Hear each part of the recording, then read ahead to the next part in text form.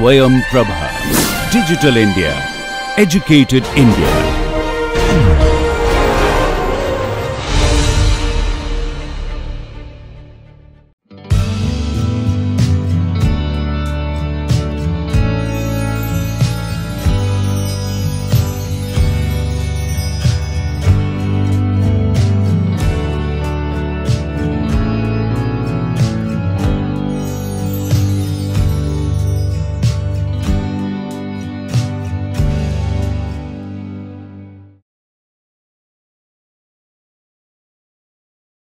Good morning. So let us now recapitulate what we have done so far on the historical background to the introduction to modern Indian drama. Right.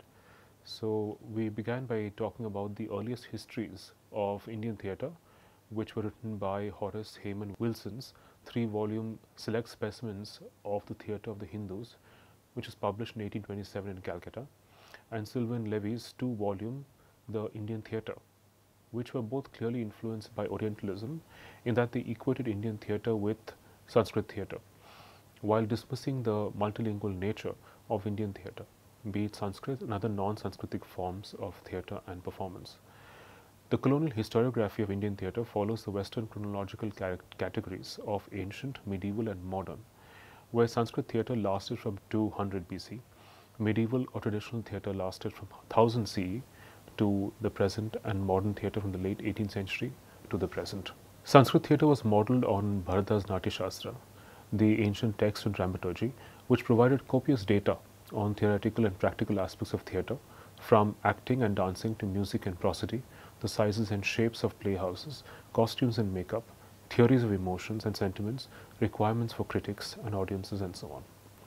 One of the earliest Sanskrit plays to be translated and studied by Orientalist missionaries and scholars were Kalidasa's Avijnana Shakuntala, translated by William Jones and published in Calcutta in 1789, which was actually a multilingual play with lines in Sanskrit, Shauraseni, Maharashtri and Magadhi, and Shudraka's Mritya or Little Clay Cart, which again comprised of many other languages that were lost in translation. Then we also looked at how there were other folk performative traditions of theatre that colonial theatre also incorporated into its own performances. And a lot of these folk performative theatres rested on music and dance, which were absolutely indispensable to forms. But many of these traditions of music and dance were dismissed or overlooked by colonial scholars as crude and low forms of performance art. Colonial era theatre drew on Western conventions of theatre in terms of lighting and scenography, while shunning local forms of theatre as crude. But there was a turn back to pre-modern Sanskritic models of theatre which came to be revalued as classical because of nationalist aspirations. The attempt was to build an Indian nation that was both traditional and modern through a return to Hindu Puranic traditions. Thus, the creation of Indianness was a political issue. The establishment of Indology in the mid-18th century enabled the possibility of this return to Sanskrit theatre because of the interest that European scholars had in understanding India's past. Thus, Sanskrit texts, both religious and secular, came to be preserved and transmitted. Even later histories of Indian theatre, like Hemendra Nath Dasgupta's 4-volume The Indian Stage, published in Calcutta between 1944 and 1946, and Ramlal Kanailal's Yagnik's The Indian Theatre, did not acknowledge the presence of other theatre performance traditions in India. Many of the later histories of Indian theatre, written after independence, continue to emphasize the lasting importance of Sanskrit theatre on Indian theatre. Many actors did not have a sense of Western forms of the theatre and acting, and incorporated folk techniques into their performances despite the growing modernization of Indian theatre. Under the rule of the East India Company, the early playhouses were set up in Calcutta.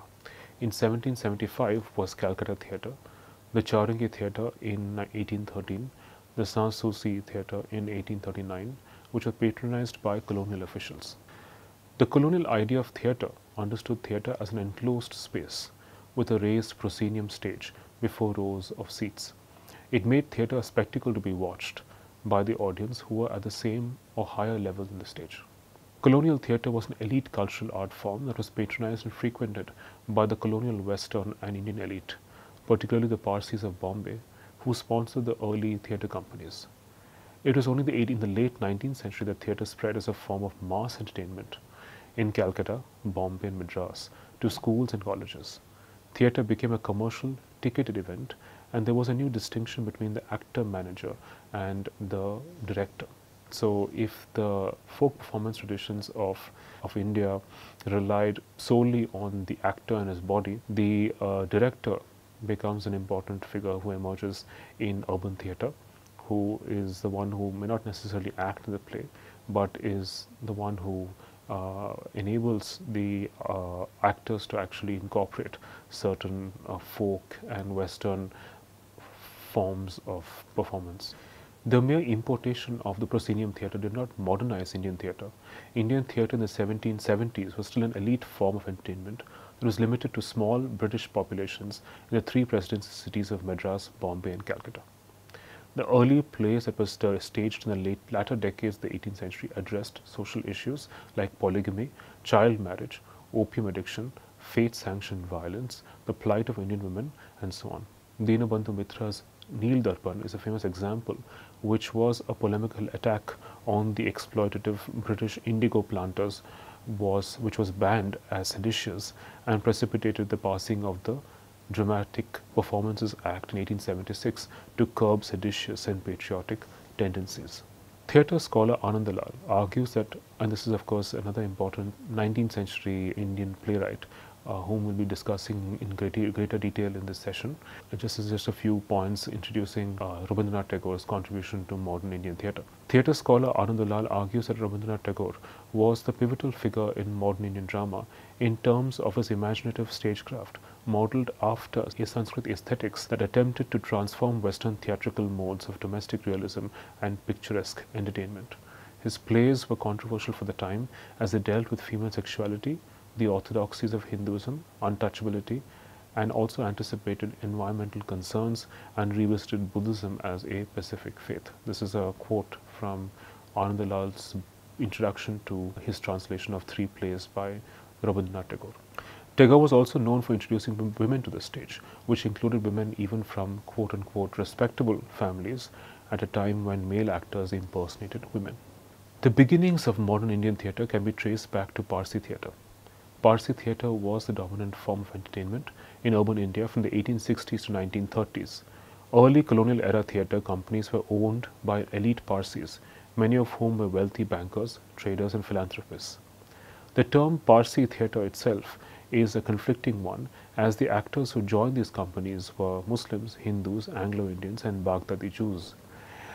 Their plays were also multilingual and performed largely in Gujarati, Marathi and Urdu and English too. These plays were designed along Western notions of stagecraft like backdrop scenery and were divided into acts and scenes. Many of these plays were published with detailed prefaces by the playwrights that illuminated their choice of language and the relationship to public. The Indian elites in Bombay, which included the Parsis, were invited to attend English language Bombay theatre, also known as Theatre on the Green. Later on, an appeal was made by various notables like Jamshed Jiji Boy, Jagannath Shankar Seth and Frame Ji Kausji to found the Grant Road Theatre, which was located in the fort area of the native town to cater to the need of non-English language Indian plays. Until 1853, all performances in Grant Road Theatre were in English. Between 1865 and 1890, English was sidelined and the rivalry was between Gujarati and Urdu plays. All this information can be found in Catherine Hanson's essays on Parsi theatre. Grant Road was later supplemented by enlarged ones such as the Gaiety and Novelty near Victoria Railway Terminus. Established theatre companies like Elphinstone, Victoria and Alfred left behind their roots in amateur theatre and became more profitable for their Parsi owners. Shakespeare's plays were also adapted in these performances. There was an attempt by Parsi writers and intellectuals to build a history of their own in Gujarati that they traced back to Firdausi, the ancient king of the Parsis. They performed tales from the Shahnama, Rustam and Sohrab and so on, which equated the Parsi theatre to the mythical history of the Persian homeland.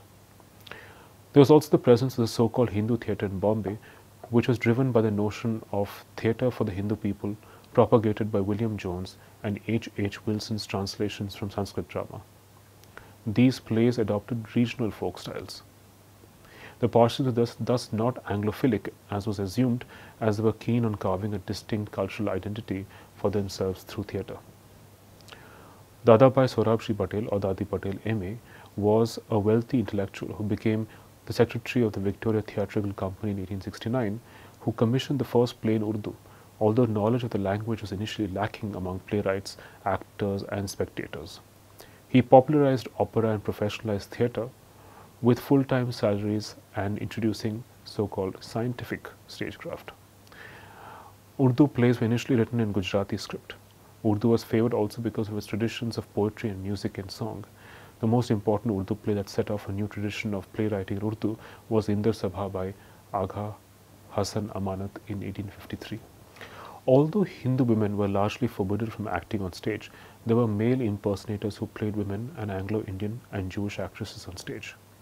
The performance of femininity on stage was a visual construction of bourgeois respectability on stage that contained her sexuality and created a new interiority, identifying the ideal woman with her capacity to suffer. Again, these are observations that Catherine Hanson makes on female impersonation on the Parsi stage.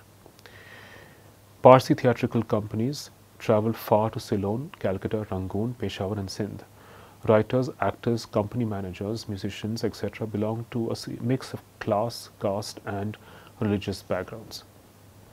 Much of the anecdotal evidence of female impersonation is drawn from Catherine Hanson's translation of Somnath Gupta's scholarly Hindi monograph on Parsi theatre, which was based on the theatre notices of one-time actor and photographer Dhanji Bai Patel, and the autobiographical pieces of female impersonators like Narayan Prasad Betab and Fida Hussain. With the establishment of the Victoria Theatrical Company in 1868, Parsi theatre became more professionalized when compared to the earlier notch performances by feudal aristocrats. Men with a pleasing figure and voice were required. When the Victoria Theatrical Company split, the former manager Dadi Patel took all the leading female impersonators with him to form the original Victoria Theatrical Company, leaving the next manager at a loss. Again, an anecdote quoted from Catherine Hanson's essay on female impersonation in Parsi theatre. Female impersonation continued into the 20th century. There are few records of these actors' lives, with the exception of the non-Parsi actors like Jayashankar Sundari, 1888 to 1967, and Bal Gandharva, 1889 to 1975. And Catherine Hanson discusses these different male actors who played women in greater detail in her book called Stages of Life, where she has fairly lengthy introduction to the lives of these actors, along with a translation of their autobiographical pieces, of their experiences of playing women on stage. The female impersonator averted the potential slander and criticism directed to a transvestite. It thinly cloaked an aggressive heterosexual masculinity, and by performing the wrong woman, the female impersonator was rendered harmless and worthy of sympathy. This is, of course, again, Catherine Hanson's observation of how female impersonators managed to actually tame and domesticate their masculine vigor and aggression by performing a wrong woman, a woman who was stigmatized and oppressed by social norms.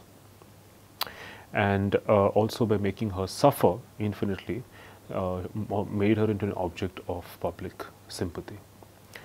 The belief that men could do gender better than women perpetuated the control that men had over the theatre system and the public control over the female body and its representation. So again, this is again the fact that only men performed women for the longest time, or for most of the times, and that itself became a way of perpetuating the control that men had over the theatrical apparatus and the female body and the representation of female femininity and suffering.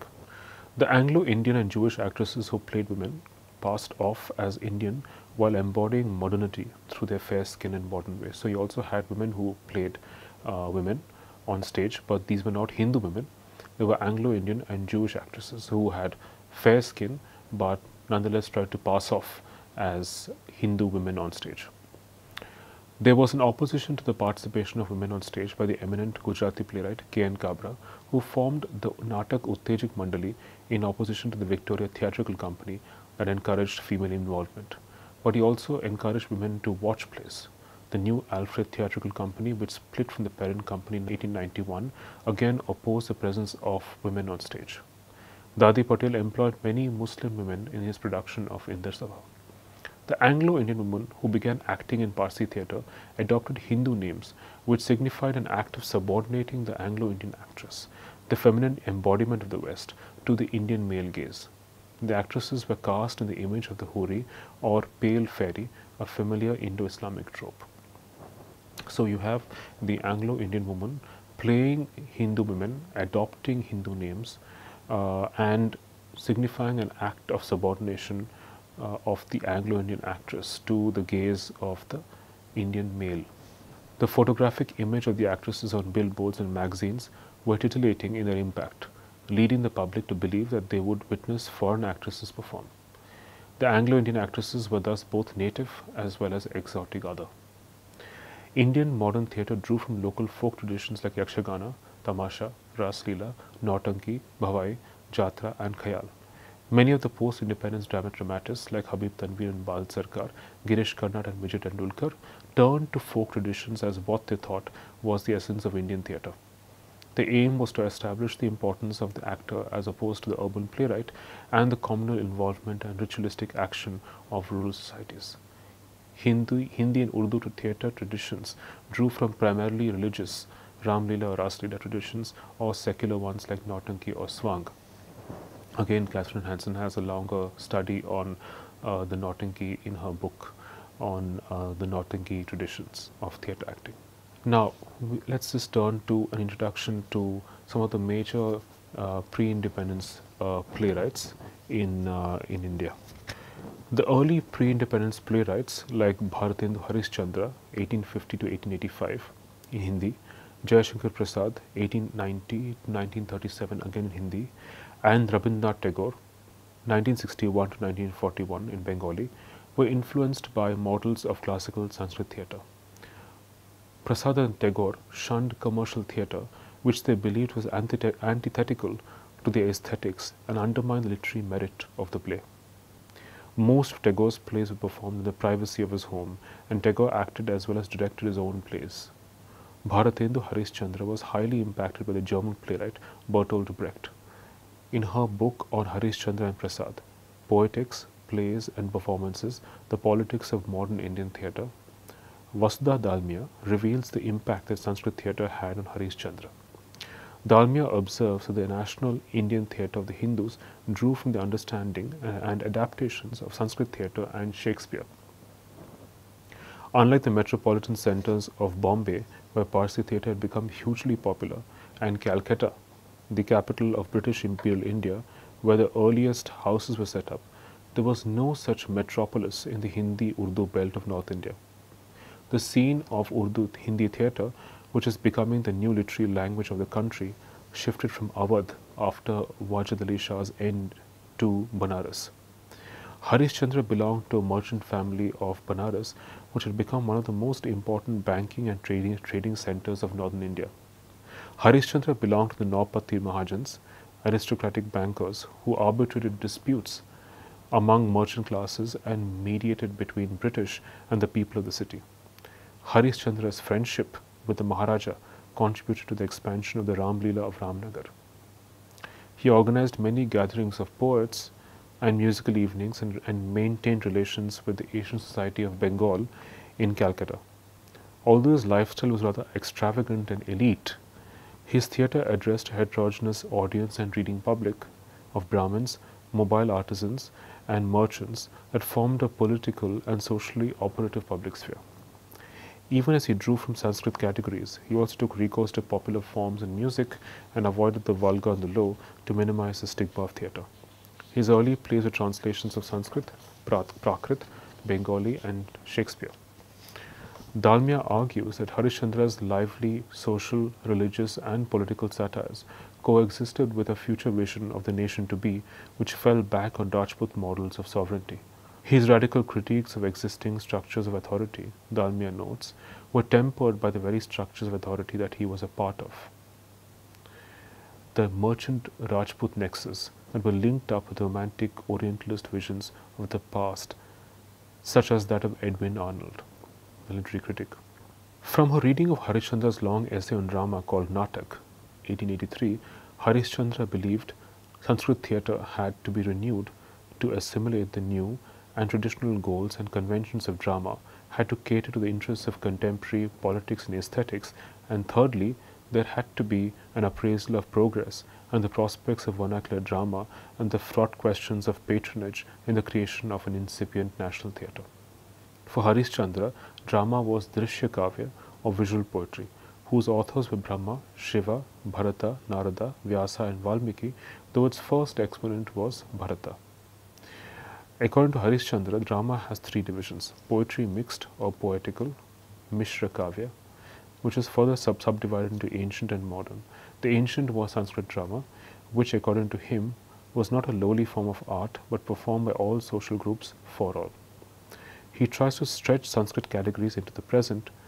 In the modern category are included plays modelled on European drama, which are characterized by the repeated change of scene, which was implemented by the change in backdrop. Modern plays were further divided into natak or drama, where narrative is predominant, and Giti Rupak or musical drama, where narrative is punctuated by song. These plays can have a tragic or tragic-comic ending. The second category of drama was pure spectacle or curiosity or Shuddha Kautuk, and the third category corrupt or Bhrashta. The second category includes puppetry, mime and feats of skill, and the third category includes those forms that once had theatricality but have now degenerated and become devoid of poetry. These include popular forms like Bhand, Indasabha, Tamasha and Yatra, and religious traditions like Rasa, Leela and Jhanki. These are all taken from Vasudhalmia's book on Harishchandra and Jayashankar Prasad and the impact that Brecht had on these early 19th century playwrights. For Harishchandra, drama had 5 goals: comic, erotic, spectacular, social reform and patriotism. The last two are discussed, for which old tales have to be reinterpreted. A public forum for the discussion of issues should be created, and where love for the country can be created. Harishchandra believes his play should be educative. The play can become a model of corrective ethical and political action if it becomes a metaphor for reformative practice. This Shakuntala, Ratnavali and Mrichakatika, Hamlet and Macbeth were exemplars in this regard, because the actions in these plays best brought out the character's inner state of mind. So the emphasis for Harishchandra was on capturing the psychological states of mind and the transformations in their psyche in order to enable corrective ethical and political action. And so for him, Shakuntala, Ratnavali, Mrichakatika, Hamlet and Macbeth are the exemplars of plays of the social reformative and patriotic function of modern Indian theatre. Harishchandra's plays were written in a mix of languages. The verse passages were almost entirely in Braj Bhasha, which resonated with Urdu or Khari Boli, and was a style that was popularized by Amanat's Indasabha. His most important contribution was his translation of Shudraka's Sanskrit play Mudda Rakshasa, that had been translated earlier by H. Wilson, and to whose historical scholarship he is indebted. But in the process of adapting older plays, including the famous Satya Harishchandra and writing his own, Harishchandra contemporizes them by setting them in Banaras and psychologically elaborating the characters and scenes in the form of popular street performers. Many of his plays were dealt with in a Shakespearean manner in terms of irony and symbolism. Harishchandra was also known for his play Andher Nagari, written in 1881, in the form of a folk tale that was an oblique critique of the tyranny of the British. Even the passing of the Dramatic Performances Act in 1876, playwrights and performers had to devise subtle and creative methods of critiquing the government. Some of Harishchandra's later plays, like Neel Devi, were free of Sanskrit models and written in a more Western mold as a political satire that offered a Hindu-Aryan view of history told from the perspective of Rajput commanders of the Delhi Sultanate, where Muslims were perceived as aggressors and foreigners. With Harishchandra's demise, and the consolidation of the British as an administrative power, there was hardly any patronage for Hindi theatre in a region that did not have the political or economic capital of the metropolitan cities of Calcutta or Bombay. Urban Hindi drama became increasingly divorced from folk forms and underwent a renewal only after the official support of Hindi as a national language after independence. However, as Dalmia observes, Hindi theatre also emerged as a literary form divorced from local and folk forms and official patronage that was perfected by Jayashankar Prasad. Jayashankar Prasad, 1886-1937, was also from Banaras and also belonged to a wealthy merchant family and was initially educated at home, where he learned Sanskrit, Persian, Hindi and Urdu. His education abruptly ended with the death of his father, but he acquired knowledge of a variety of Sanskrit texts on his own and had a contradictory relationship to the traditional past. If on the one hand his relationships with women was framed within the patriarchal mold, he would also fiercely demand equal rights for women. Although Prasad wrote plays and stories, he was best known for his lyrical poetry, written in Sanskritized Hindi, that established him as one of the major figures in the new romantic movement of Chayavad poetry.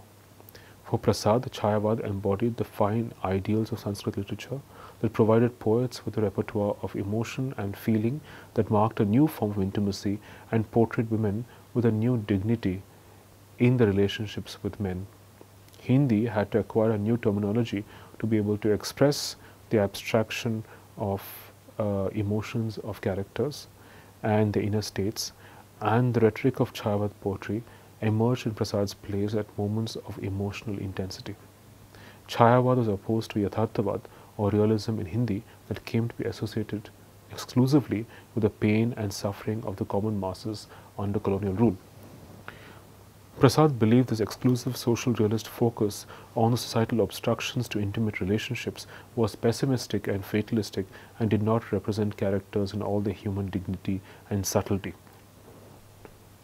He held Harishchandra's plays responsible for this, among what he thought was an imitation of Western realist strain of theatre that reduced individuals to their conflicts with society. The role of literature, according to Prasad, Dalmia notes, was to create characters as a medium for creating rasa or emotion that did not necessarily correspond to but could be indicative of the subtle workings of the psyche. Literature had to fill the deficiencies in both Yatharthavad or reality and Adarshyavad or ideality, for there was no gap in between them. Sanskrit drama, for Prasad, fulfilled the function of literature to be beyond representing history or promulgating social codes. Drama had to be renovated to create optimism in the spectator about the future. Prasad insisted on the creative experience of the self as the soul of poetry and drama, which opened up the possibility of focusing on the subjectivity of the dramatist and his characters. Prasad rejected Parsi theatre for its vulgarity, although, as Dalmia argues, his plays were formally drawn from the frames of Parsi theatre. In the absence of any urban theatre movement, Prasad's plays were meant to be read rather than to be performed, and he believed that drama should adjust itself to the limitations of the existing stage rather than the other way round. Prasad had great love for the Bengali stage and its tasteful adaptations of Western modes of theatre and simple stagecraft. He believed Hindi dramatists would have had the potential to build on the formal possibilities of Parsi theatre had it not been taken over by cinema and the talking film. Cinema had enabled the possibility of women acting, which is something that had not been the case with Parsi theatre. He made several references to Harishchandra in his writings as the only Hindi playwright worthy of note, but was ambivalent towards Harishchandra's devotional aesthetics that he drew from Vaishnava traditions in Bengal. Most of Prasad's plays were taken from the Puranas and ancient history, with protagonists who had divine origins. Dalmia shows how Prasad in his plays addresses women's rights to independence and romantic choice and challenged Brahmanical orthodoxy, particularly practices like sati. For this, Prasad deployed his own readings of historical sources of Hindu law like Kautilya's Arthashastra and Manu's Dharmashastras, which had to be read for their emancipatory possibilities.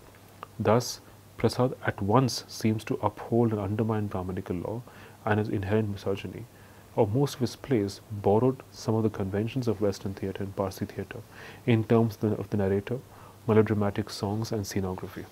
Another important early playwright was Rabindranath Tagore, 1861 to 1941, whose plays underwent many transformations. His early plays were influenced by his reading of Shakespeare and the Romantic poets, especially Robert Browning. But his later plays, which focused on man's quest for union with the universe, theatre scholar Anandalal argues, is his own product. This is man's quest for union with the universe was Tagore's own product. Lal suggests that the scholarship and literary critics have insisted on the influence of Western theatre on Tagore's plays, which Lal rightly argues is itself a legacy of colonial education and thought that considers anything that possesses merit to be a derivative of the West. So Anandalal is actually arguing against many of the scholars who have criticized Tagore for not being a merit-worthy playwright because he does not imitate or does not entirely draw from Western forms of theatre. Most of the scholarship on Tagore as a dramatist considers him to be a second rate, and he is better known and appreciated for his fiction and poetry. His plays were considered to be unstageable and were meant to be read, some scholars thought. Although, as Lal points out, his plays were performed within the privacy of his home and in specific theatres. Tagore's symbolic plays were considered to be better read as short stories than performed as plays. Anandalal suggests that it was the emphasis on naturalistic theatre that made it difficult for critics to accept some of Tagore's more complex symbolic plays to be accepted as plays worth staging. A lot of the damage done to Tagore's reputation as a dramatist had to do with his weak translations of his own plays that did not succeed in capturing the spirit of his plays or often recreated his plays to read like original works in their own right. Translations of his plays into other Indian languages were also mediated by his own English translations. Tagore grew up in a Bengali world of theatre that had adapted and incorporated Western conventions of theatre and had begun to look down upon folk forms like yatra or jatra. The first Bengali playwright, Tarkaratna, 1828 to 1886, had written plays on the plight of Hindu women. Michael Madhusudan Dutt, 1824 to 1873, wrote satirical comedies, and Dinabandhu Mitra, 1830 to 73, produced polemics of the colonial regime, especially Neel Darpan, and had been banned for its attack on the British indigo planters and the exploitation of helpless Bengali peasants. And Girish Chandra Ghosh, 1844 to 1912, was another author of more than 70 mythological and historical plays, who was another important figure in the field of Bengali theatre. Tagore's earliest plays included the musical play Valmiki Pratibha, which he wrote when he was 20 in 1881 and was performed at his family home. His early poetic dramas Raja Orani, 1889, and Visarjan, 1890, were tragedies modelled after the English Restoration.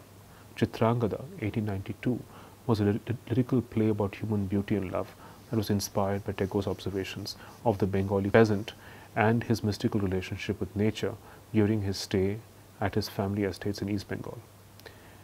He later tried his hand at blank verse and prose to produce short comic skits and one-act plays. After a series of tragedies in his life that included the loss of his wife, son, daughter, and father, Tagore went on to dramatize his earlier works of fiction and write some of his most well-known plays like Raja, Achalayatan, Dagkar, and Falguni, which were part of a 7th cycle of season plays that began with Sharadotsav.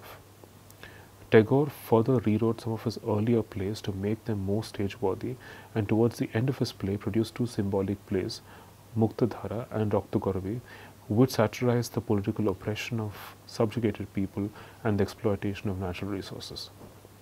Tagore grew keen in incorporating dance, especially what were considered rigid classical forms of Indian dance, into his plays to loosen their classical style, to express the emotional intensity of the characters, much to the disapproval of music and dance purists. His later plays gestured his interest in Buddhism and his dissatisfaction with the spoken word, which compelled Tagore to draw from diverse dance traditions both within and outside India. So again, I draw a lot from Anandalal's introduction to his translation of 3 of Tagore's plays. Tagore took liberties with his own scripts, constantly modifying it to suit every performance. In fact, his scripts, as Lal observes, were only skeletons for the performance that took diverse forms. According to Tagore, theatre best captured the imagination of the actor and spectator when it was devoid or made minimal use of scenery and the stage and relied more on the abilities of the actor to mime her surroundings. There was a minimal use of stage craft and the scenery, and the emphasis entirely on the actor's ability to mime her surroundings. This is unlike the European who, according to Tagore, needed to seek concrete truths and realistic representations of reality. This came through in the plays he directed and performed in his school Shantiniketan in the 1900s and 1910s.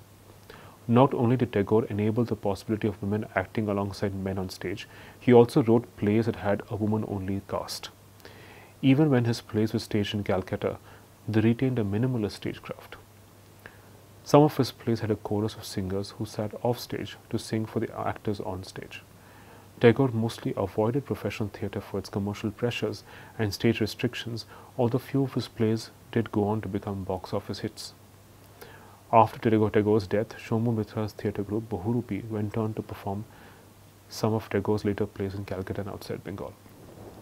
So that was a very brief overview of these three important 19th century playwrights, Rabindranath Tagore, Bhartendu Harishchandra and Jayashankar Prasad. Now for a brief overview of post-colonial Indian theatre. Theatre scholar Aparna Dharwadkar locates the beginnings of post-colonial Indian theatre in three events: the formation of the Indian People's Theatre Association or IPTA in 1943, the deliberations of the first drama seminar organized by the newly constituted Sangeet Natak Academy in 1956, and the 2-week Nehru Centenary Theatre Festival organized by the Sangeet Natak Academy in 1989. The IPTA was the first national level theatre movement in India and operated as the cultural front of the Communist Party of India, which sought to combat fascism and imperialism, drawing from several similar international movements. The formation of IPTA paralleled the Progressive Writers Association that was established in 1936. The IPTA was against the commercial glamour of contemporary theatre and relied on local performative forms to reject colonial commercial forms of the 19th century. As Malini Bhattacharya states, IPTA had two objectives: to develop experimental forms outside the naturalistic confines of commercial theatre and to present real contemporary struggles against fascism, imperialism and economic exploitation by drawing from India's traditional arts.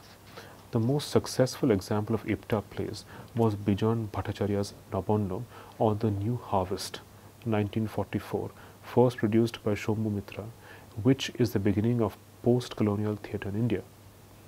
In practice, however, IPTA kept social realism as its aesthetic focus and experimented with both indigenous and Western forms. The IPTA movement was ignored, if not dismissed, in nationalist histories and statements on Indian theatre as a form of theatre that had paid no attention to aesthetics or the aesthetic unity of Indian culture and instead sought to harness art for its political ideologies and propaganda. These thinkers were, of course, oblivious to the class differences that undermined any notion of a national consciousness. Finally, it was the ideological differences between the Communist Party's political program and Nehru's Fabian socialist democracy, Dharwadkar argues, that undermined the radical nature of the IPTA and transformed the CPI, the Communist Party of India, and its cultural front into a more revisionist party. In its 5-day seminar on drama, Sangeet Natak Academy in 1956 saw theatre as a medium of cultural reconstruction and social reform.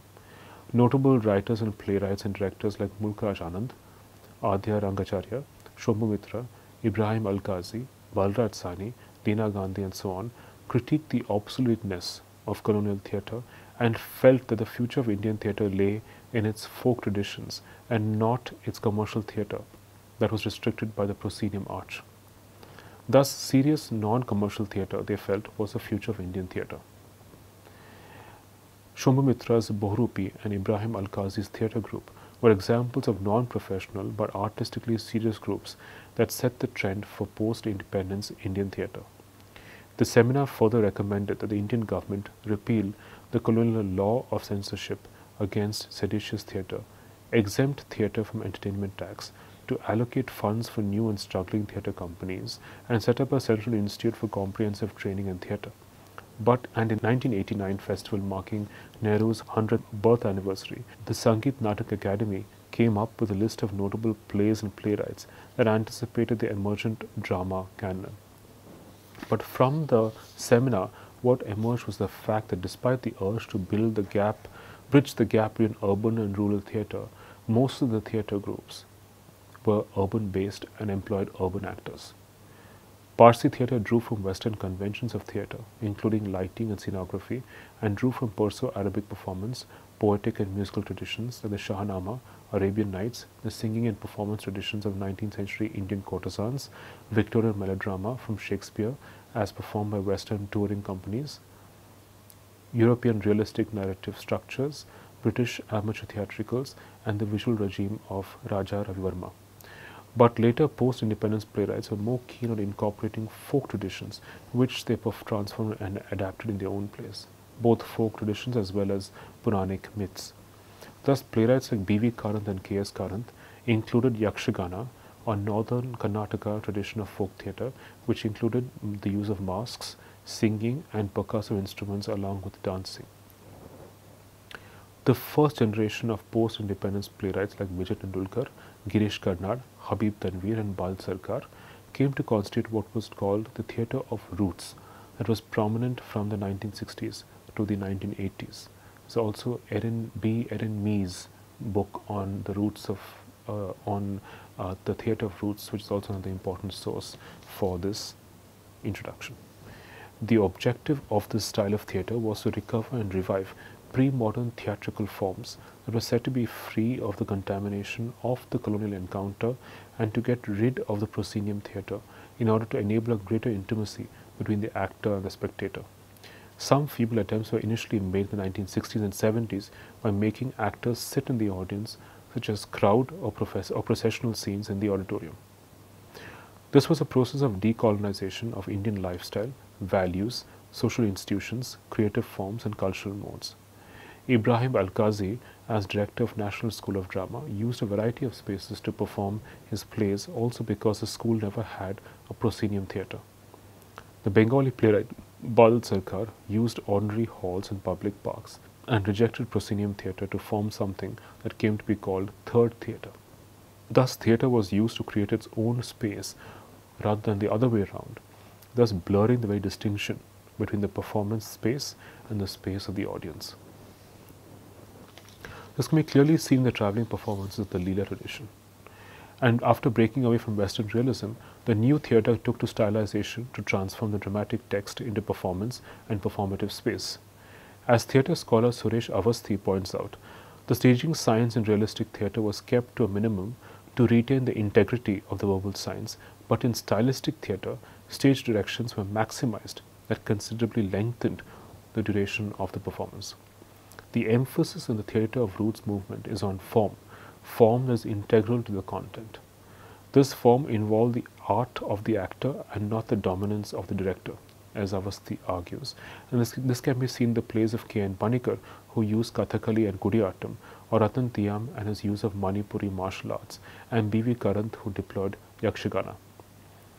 The role of the actor is to decode the stylized codes of the script, Avasthi says, and encode it in the production. There is no rehearsal but rigorous training that the actors require in traditional dance forms, while each performance of the text is unique and to an extent extempo. It was the stylized quality of Sanskrit dramas that drew Panikkar, Karanth, and Tiyam to the Sanskrit classics, and each director produced a new stylized adaptation of the classic that was a new performance in its own right. Music and dance is more functional and integral to the performances, and the actors often step in and out of character. Like Harishchandra earlier, Brecht had this decisive influence on Karanth too, who often imagined the actor maintaining and distance from and uniting with the character he plays to create a defamiliarizing effect. Other playwrights like Ratan Tiyam drew from the theatre of roots as practiced by Shanta Gandhi, Habib Tanvir, K.N. Panikar to make theatre into a spectacle which is mostly shorn of language and emphasized the ability of silence and the movements of the actor's body to communicate to the audience. He drew from Manipuri martial arts and the lyrical Vaishnava traditions of Manipur, thus exposing the very idea of traditional theatre as an ideological construct that critiqued modern societies and the unitary spirit of nationalism that attempted to erase all difference and the very presence of colonialism. But the very process of self-conscious recovery was itself conditioned by colonial knowledge, which irreversibly transformed folk elements of Indian theatre to cater to the needs of urban theatre, much of which was performed within the stationary enclosed space of the proscenium theatre. So this is a very important point that these theatre scholars make, which is that the very process, the very act of trying to revive and recuperate earlier folk forms was itself inflected, mediated, conditioned by colonial knowledge, so that it was no longer possible to actually recover an innocent form of pre-colonial theatre which had not been touched by the lens of colonial urban theatre. This was a far cry from the mobile open-air theatre of Indian folk and street theatre, where natural light was used and there was no scenography, and the play itself depended on the actor rather than the playwright or the director. There may not have been any script in the first place. The idealism of the new nation was followed by the disillusionment with the nation, which set the tone for the dark social realism of the 1950s and 60s in the plays of Dharamveer Bharti in Hindi, 1926-1997, Mohan Rakesh, 1925-1972, Vijay Tendulkar, 1928-2008, who all shared an existential vocabulary that exposed social corruption. Girish Karnad, born 1938, reconstructed myths to a modernist idiom where characters were internally divided by their own desire for power and love. Another important figure who put in place the modernist realist idiom in Hindi theatre was Ibrahim Alkazi. His staging of Mohan Rakesh's Ashad Ka Ek Din, or A Day in the Month of Ashad, and Dharamveer Bharti's Andha Yug, or The Blind Age, represented these plays in unprecedented realist detail. Alkazi paid more attention to stage pictures, which are quite distinct from Parsi theatre or B.V. Karan's experiments. Theatre scholar Aparna Dharwarkar argues for a new imagination of Indian theatre, not as a singular essence or as a multilingual disparity of performative texts, but as a network of interactive possibilities, an aggregate of texts and performances mediated by aesthetic choices, institutions, and reception contexts. She identifies three models of authorship among post-independence playwrights, where the playwright simultaneously performed other roles as theorist and director. In the first group, she includes Dharamveer Bharti, known for his Hindi play Andha Yug, Mohan Rakesh, known for his Hindi plays Ashad Ka Ek Din and Aadhe Adhure, Girish Karnad, G.P. Deshpande, Mahesh Alkanchwar, and Mohit Chattopadhyay, whose plays were primarily meant to be read as literary texts rather than to be performed, and whose plays approximated the early generation of playwrights Tagore, Michael Madhusudan Dutt, Jayashankar Prasad, and Premchand. The second category of playwrights, Vijay Tendulkar, Satish Alekar, and Chandrasekhar Kambar, collaborate with resident playwrights, directors, and actors even as they retain their literary identities. The success of both these categories of playwrights, Dharwarkar argues, lay in the publication of the of their plays in their respective languages and their translation to other languages, particularly Hindi, that brought them to critical attention and enabled their circulation and performance by other critical readers. This was first enabled by the Sangeet Natak Academy to forge a modern canon of Indian theatre, where even playwrights translated each other's works to make them available to a wider audience. The third model of playwrights includes Utpal Dutt, Badal Sarkar, Habib Tanvir, K.N. Panikar, Ratan Tiyam, and Mahesh Dattani, who are authors, actors, directors, and founder managers of their own experimental theatre groups. This lent them greater flexibility and skill and freedom as artists to create their own aesthetic. In an institutional culture where directors have been trained over playwrights, there have also been important collaborations between directors and the playwrights they choose to patronize. But there have also been multiple choices of performance in a diverse theatre culture, where the playwright and the script are not the only determinant factors, but coexist with many folk traditions where the performance itself is central. So we need to have any history of modern Indian theatre has to take into consideration these different traditions, these different forms, and not try and assimilate them into any particular monolithic essence which suits or caters to the aspirations of nationalism. The first historical movement identified theatre with the nation from 1870s to 1940s in regional expressions of Marathi and Bangla, and national level organizations like the Indian People's Theatre Association and Bharatiya Natya Sangh. The second developed a revisionary account of theatre and its role in post-independence India and the establishment of the Sangeet Natak Academy. The third led to the proliferation of theatre activity outside the radical position of the 1940s and revisionary discourses of the 1950s. So this is a brief overview of the late 19th century playwrights and an overview of post-colonial Indian theatre. Thank you.